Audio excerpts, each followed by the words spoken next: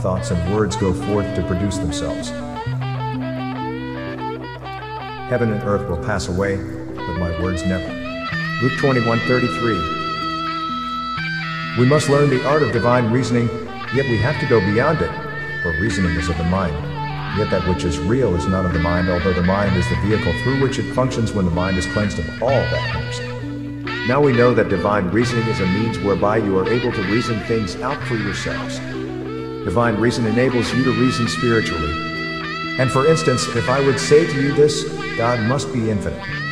Yes, well, he must be infinite in nature, otherwise he could not exist.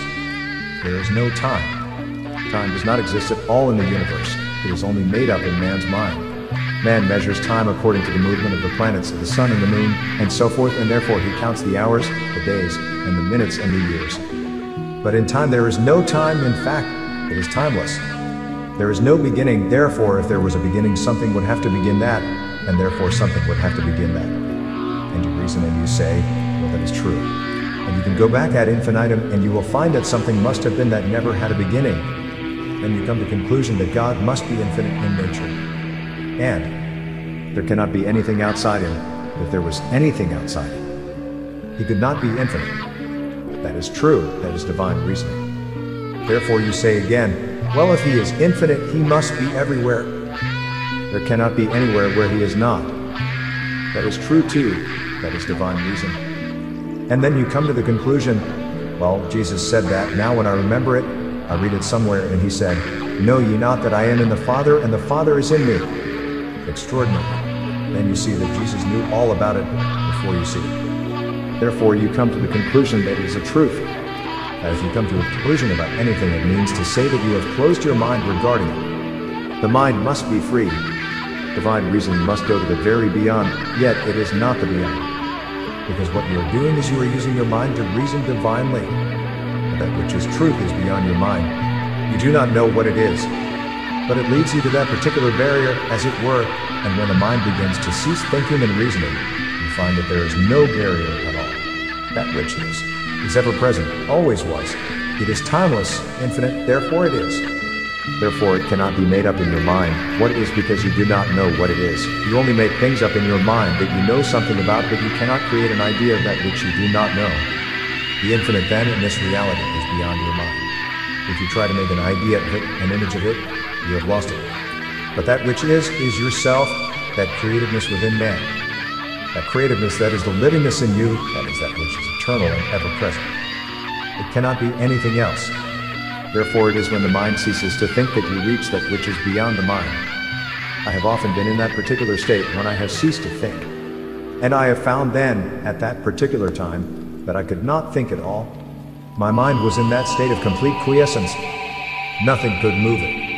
It was as calm as the lake's surface, without the single breeze that would ruffle the surface. So silent was the surface, I could not think, and there in that silence I knew. There was that knowing. Not thinking or creating in my mind something about it, but that which was, really is, and is eternal and ever present, was there. And I knew that I was it. That is then the state of mind when it is quiet, silent, then reality is. Now you try, don't you, to build an idea in your mind about what reality is. But I have told you so often, I am not going to give some idea about reality. I am going to take all your ideas of reality away from you, and by doing so then you will find reality. But if I give you another idea, no matter how great the idea could be, most elevated idea, so elevated that it is beyond anything you had ever thought of, it would still be an idea, but it would keep you from knowing what reality is. Keep you from experiencing reality as it is itself, life. Therefore I am speaking in relative terms, and I have got to speak in these words because there is no other means how we can communicate. But I speak those words to show you what is relative, to show you what the mind is, how it reasons, how it creates ideas, and it does all these various things. I am showing you that that is not truth. The mind of man is steadily unfolding the knowledge of the world of things. This is a process that we must understand, for without understanding this process we are caught up in it, and the same prevents that which is real from expressing its true nature in us. Knowledge can become binding unless we are aware of this fact.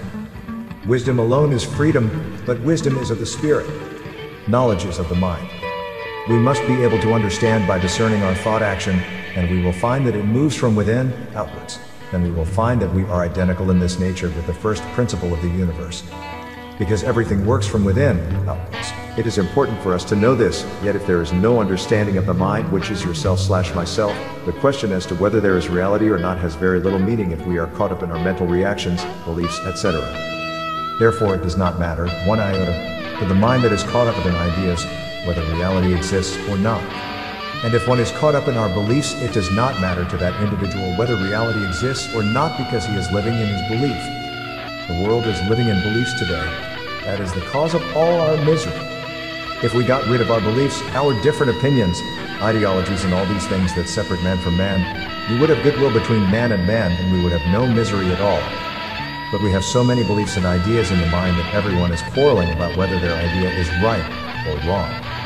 And the fact is that they will die for their belief, their idea, when it is entirely a false thing altogether, a thing self-created, made up in the mind, when it is not reality or God they think it is. The heathen is an individual who is nearer to God than many of them. Individuals who follow a religion. For the simple reason that he to a great extent does not believe in any of the beliefs that people have, their ideas. He is not caught up in them, therefore he does not fight and quarrel about his belief. An atheist is much about the same. He says there is no God, there is no such thing as a God. He does not believe there is anything in the world such as a God. Of course, naturally, he has been caught up in the idea of the material things, and he has seen material things everywhere. And he sees some form of activity everywhere, and he says there can be no God, because he sees various activities in the universe, in the mind of man, in ideas, in ideologies, in religions, and so forth. But he sees people quarreling and fighting and killing each other because of it. Now all the misery in the world today is created out of man's mind. Man creates the misery. Man is responsible for the misery, and man alone is responsible for the ending of that misery. The principle of combustion is the same whether it is a large or small fire, and so it is with the creative power that first created the universe and that which is individualized in us. This individualization is not separation. But if we are caught up in our thinking, how can we know that which is thinking, that which is creating? What do you do when you think? Are you caught up in your thinking and your thoughts? If you can discern your thinking, discern your thought action, discern the movements in your mind, then you will know what your thinking is. You will know how your mind is made up. But if you are caught up in your thinking, you will never know that which is thinking. You will never come to know that it is. You will never know what it is, but you will come to know that it is. If we are caught up in our creating or our creations, how can we know that which is creative? The problem is vast and complex. It lies in you and me, and no one can solve it for us. No teacher can solve it, no savior can solve it, no organized compulsion can solve it, only yourself, myself, for therein lies the essence itself in you and me, and not outside us. You look to the outside for the solving of your problems. You look to a leader for that solving of your problems. But you are the individual that can only solve the problem because you are the problem. There is no other problem except the individual. The individual is the problem. The problem is not outside the individual, because the individual is the problem. If you are caught up in your beliefs and your greeds and your cravings and all those sort of things, that is a problem, therefore you are the problem. Therefore you have got to know yourself. And by knowing yourself you dissolve all these things that are hindering the expression of that which is real in itself, that which is creative. That which itself is love and wisdom. That which is, in itself, is goodwill and peace. You cannot have peace outside yourself until you have peace within you. And to have peace you must have peace within yourselves before you have peace in the world, because you are the problem. You are the cause of all the world misery. There is no other cause except the individual, but you will blame it on anybody or anything external to yourself because you do not want to pin it upon yourself. But unless we recognize this great truth, that it is within ourselves all our problems begin and end, we will never get out of the misery in which we are in today. Divine reason will lead us toward it, and although it does not go contrary to divine reason, it goes beyond divine reason. My way of teaching is to prevent you from making an image of reality. If I take away all your images, all your beliefs, all your ideas of reality, and you will know that reality is. But if I only give you another idea of reality, however more advanced than the one you have, it is still an idea even more subtle and more difficult to get rid of, because you again become the prisoner in your ideal. So reality is not an ideal, it is not an idea, it is not made up in your mind, and you will never know it until you have ceased creating ideas about it. Some people will say that I take everything away from you and give you nothing in its place. If I did give you something in its place, it would be a limitation, however great it could be. But if I take away from you that which is preventing the expression of reality, which is not an idea, nor an image, nor a belief, there will be no limitation, for reality is everything in itself, ever present, and that which is ever present is not made up in your mind. Yet you are limited by your ideas, which is not reality. Therefore I can only explain that which is not truth, then that which is truth will reveal itself to you. It is ever present and eternal, unlimited, unconditioned.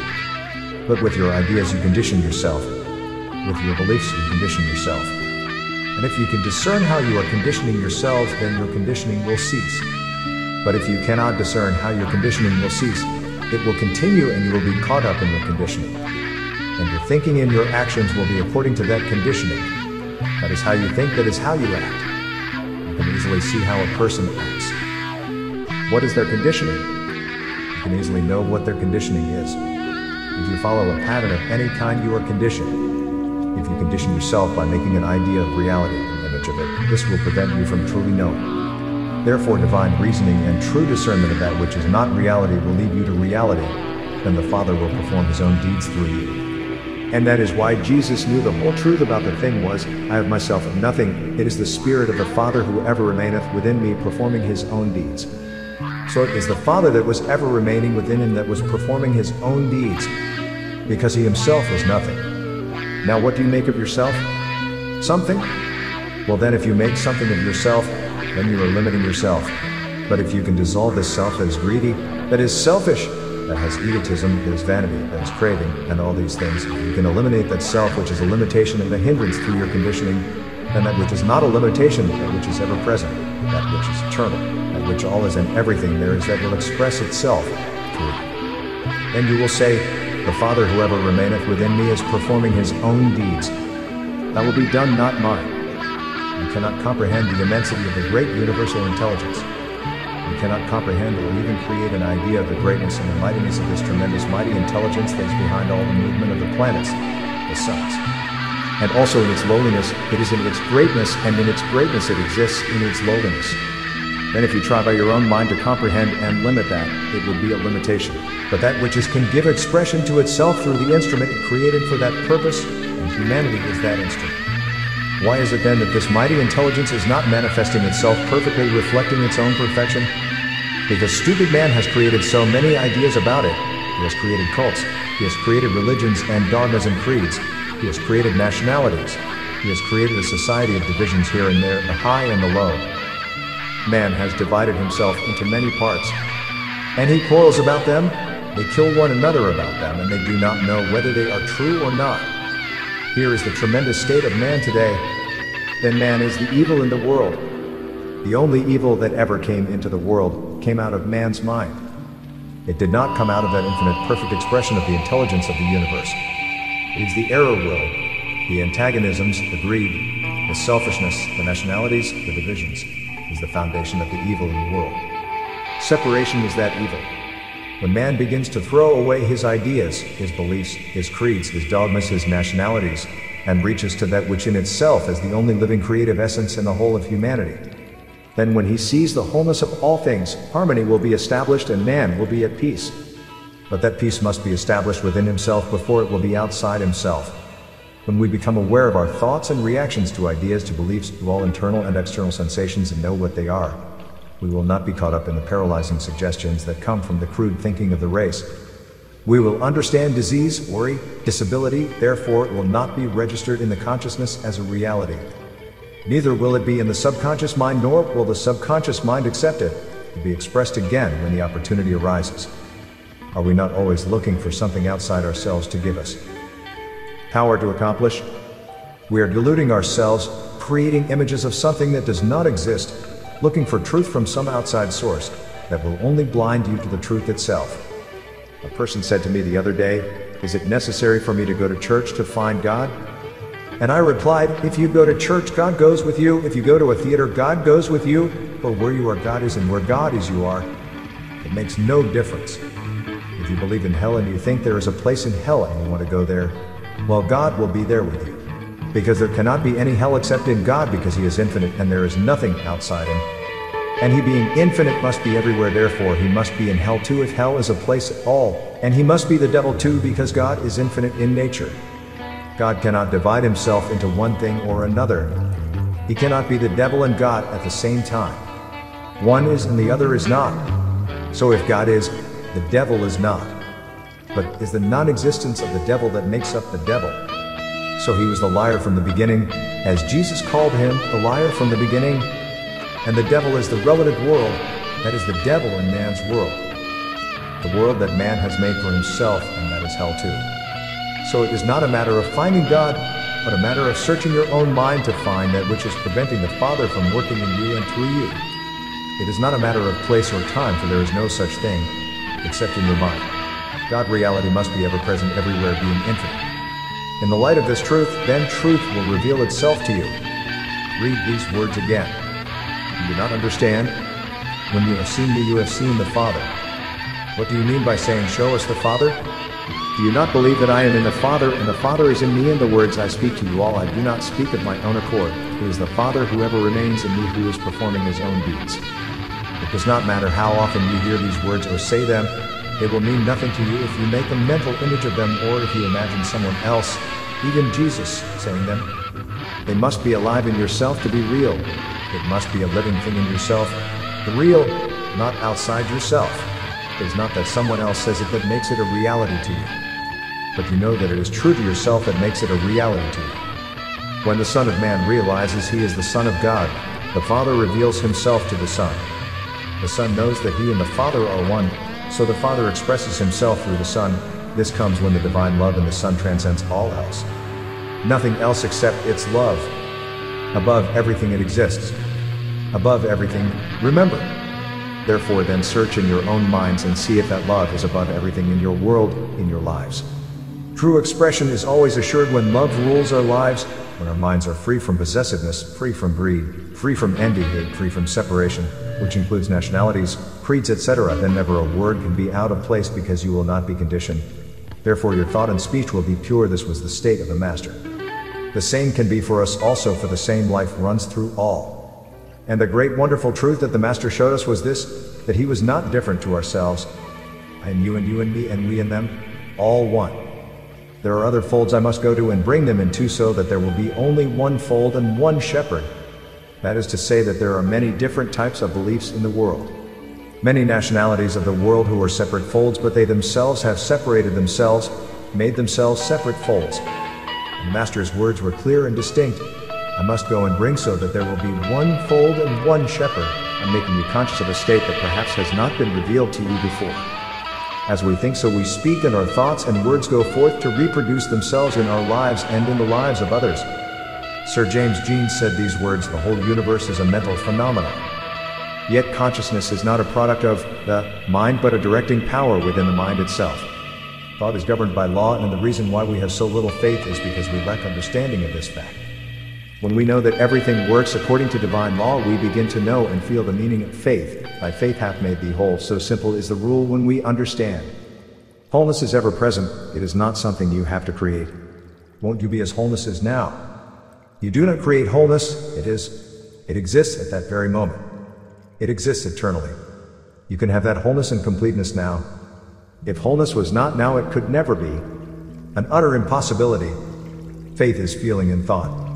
The knowledge that the thought will bring about just what it is itself is understanding faith. But when faith and fear are linked together in ignorance, we have a confusion of duality in which there is chaos and lack of confidence in ourselves. Faith and fear. One is uppermost and the other is down. When faith is up, fear is down. When fear is up, faith is down. These two are linked in the mind. They are mental creations. They are not reality. They are not the faith that Jesus said, thy faith hath made thee whole. So in our belief in duality we pray in our confusion without result. So if your mind is confused and you pray, how can you get any results with a mind confused? The first thing you do is to get rid of the confusion through understanding. If you live in opposites such as good and evil, success and failure, health, ill health, and all the rest of dualities, you are in confusion, are you not? And if you know that you are living in opposites, you will get rid of these opposites. Unless your eye be single. If we do not understand this, we will continue to condition ourselves and then rebel against this conditioning. thereby intensifying our troubles because we live in opposites, which is a belief in the reality of our troubles. Everything works in accordance with divine law. The law of thought is as definite as the law of mathematics. When we realize that ill health, unhappiness, lack in every condition is the result of our conditioned thought, consciously or unconsciously, we will agree immediately that a working knowledge of the law governing our thought world is vitally important. It has been proved that thought takes root in the mind and produces fruit after its come. Our thought then goes forth according to our conditioning. How are you conditioned? Look into your minds and you will see how you are conditioned. To improve on our living in this world of ours, we must first improve ourselves through our discernment of our thought-feeling reactions, for if we are caught up in them, they will show in our lives and environment. To be ignorant of this is to be like a child playing with fire. We have already learned that mind is one whole substance, quiescent in nature, underlying all things, and forms into ponderable substance into effects, which become visible to us. These effects are just mind in action. The cause is hidden from the ignorant who only see the effects which they react to. So these reactions help to sustain these effects in our lives whether we like them or not. That is the truth of the matter. Everything seen is effect, and as mind is the foundation of all effects and the only substance out of which things are created, we must know that the cause is within, for the outer is always giving expression to the inner, whether it be a universe, a planet, a man, a beast in the infinite mind, or a condition in the mind of man. Man, not knowing himself, becomes afraid. He fears this and he fears that. He does not understand himself. There is no use of saying, "I have courage," if your heart is full of fear. But if you discern why you are afraid, then you will know and your fears will pass away. You will understand why you are afraid.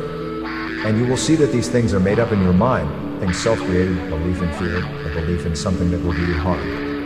A possible bad break occurs here. This spirit is perfect, it is creative. In itself it is life. Nothing has touched it, nothing can touch it. Consciousness and life are synonymous. And then you discern all the relative world and see it for what it is, you will see effects. You will see creation, but creation has no power of its own. It is only the uncreated that has the power. Nothing can touch then the uncreated. Life itself creates, but it remains uncreated. It remains eternal and ever-present. Your consciousness is the self, the same. Seek and you shall find it. But your consciousness is still creative, always remains creative. But in your ignorance, if you are caught up in your creations, in your fears through misunderstanding them, then you will have fear. And in your fears you are lost. Oh, have that which would give you the knowledge that I want you to have, but I cannot do it. No one can do it. There is no teacher can give it to you. You must believe to it, and then you must drink from the fountain itself. You alone must drink from that fountain. That is what I have found. That is what you shall find also. It is imperative and immediate that we discern every thought, feeling, reaction that enters the mind. Whether it be from within or from without, we must become aware of it. This is not so easy at first because of our habit of spontaneous reaction.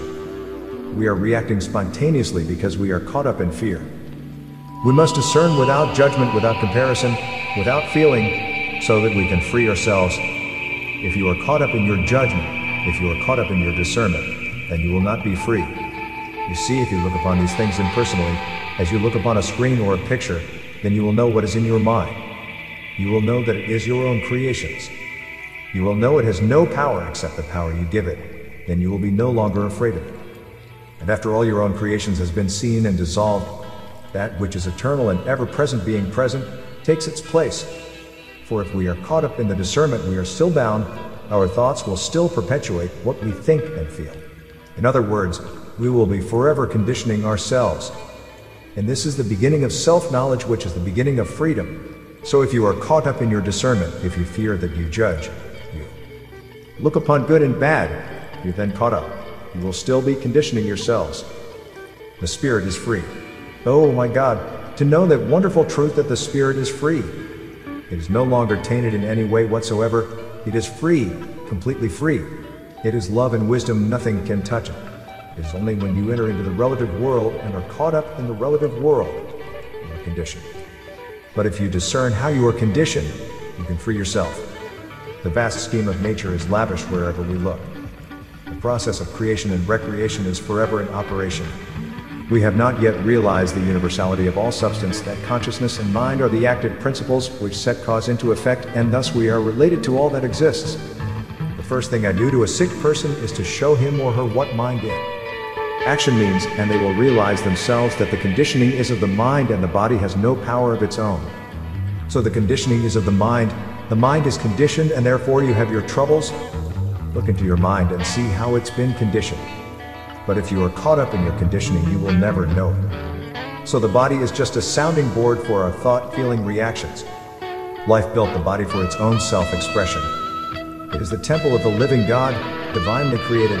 If the patient will learn to understand that is not real, reality itself will manifest according to the understanding of the cause of the condition. The sick are generally reacting to old suggestions and suggestions that arise from the crude thinking of the race which has become habitual. It is the habit that can be eliminated only by understanding the cause. Then awakening comes. The divine nature is not subject to sickness, etc. It is by patience and diligent observation of all that is false that we become aware of the ever-present reality. I am the Father, our one means. I am the life. If we live in opposites, we will see that we create both favorable and unfavorable conditions. This is the law of mind in action. We blame others for our lack, for our limitations, for our weaknesses, for our ill health. We dwell upon both fear and faith, good and evil, because we do not discern that these impostures are both the same, the product of our minds caught up in duality. This is the great problem. Get rid of the idea of good and you will get rid of the idea of evil. They are both creations of the mind. In reality, there is perfectness. There is neither good nor evil in love and wisdom. They are beyond all creations of man's mind.